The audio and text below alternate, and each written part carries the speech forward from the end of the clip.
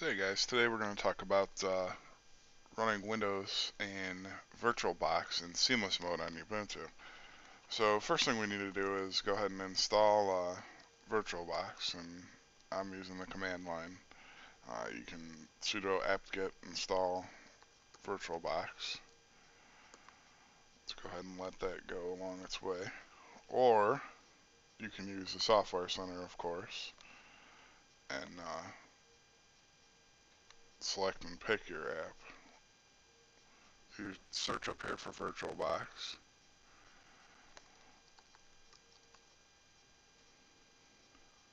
There you go, run virtual systems on a single host computer.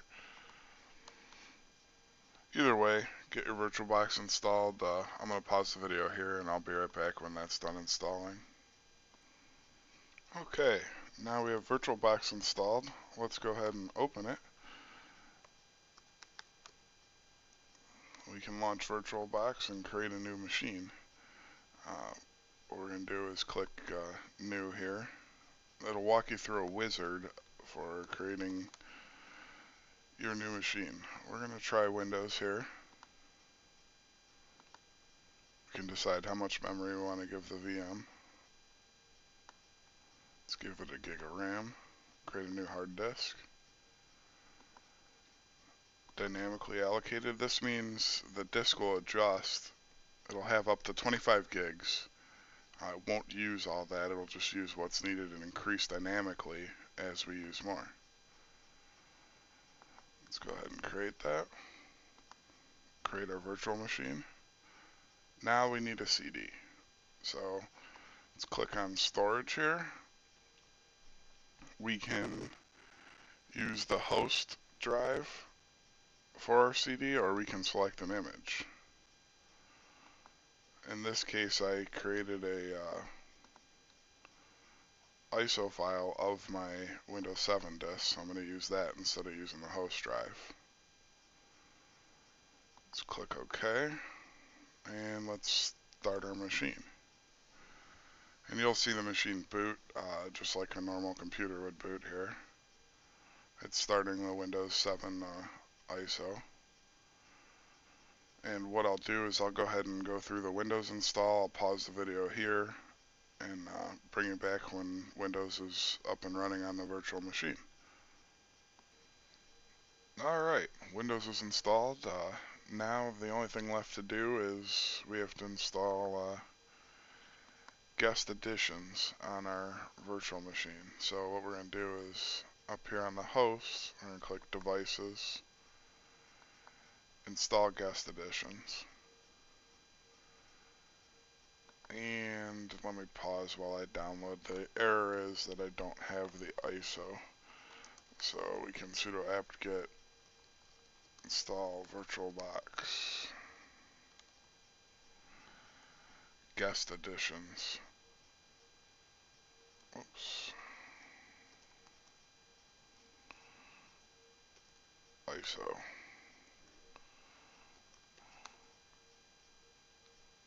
Let's go ahead and let that finish.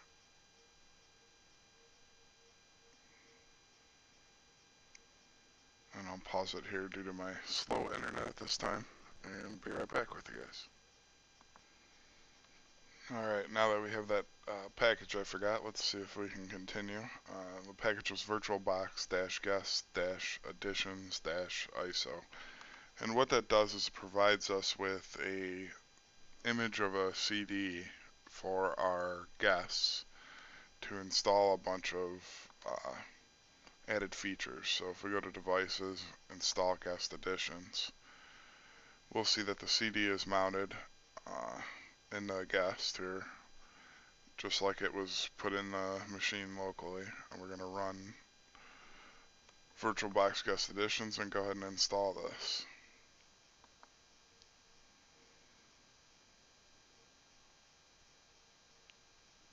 And we'll just walk through the wizard here.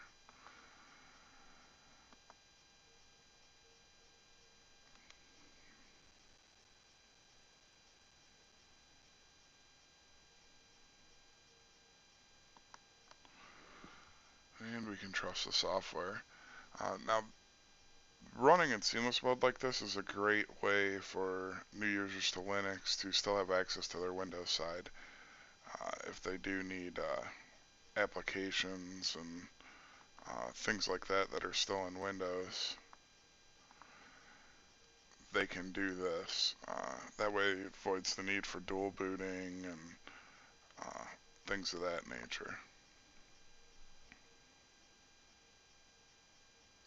Now what I'll do is I guess I'll pause again here while this finishes up. My laptop's kind of slow, I apologize. And we'll be right back when this is finished. Alright, once guest additions finished installing, it asked if we wanted to reboot, and go ahead and do that. Now that our virtual machine is back up and running, what we want to do is we can click View and switch to seamless mode, or we can use the keyboard shortcut right here, which is the host key plus L, which by default I believe the host key is Right Ctrl. We're going to go ahead and click that. It's going to warn us that it's switching to switch back. We need to use that key combination. And we'll see we get our Windows bar right here at the bottom of our desktop. And we can go ahead and launch Windows applications. And they behave like right alongside the Linux applications on our desktop. Like I said, this is great for new users to Linux. Allows them access to their Windows apps still. Those things that they're not willing to switch over yet. But that's the video. If you guys have any tips or comments, go ahead and post them below. If you want to see any future videos, please go ahead and post and subscribe and like this video.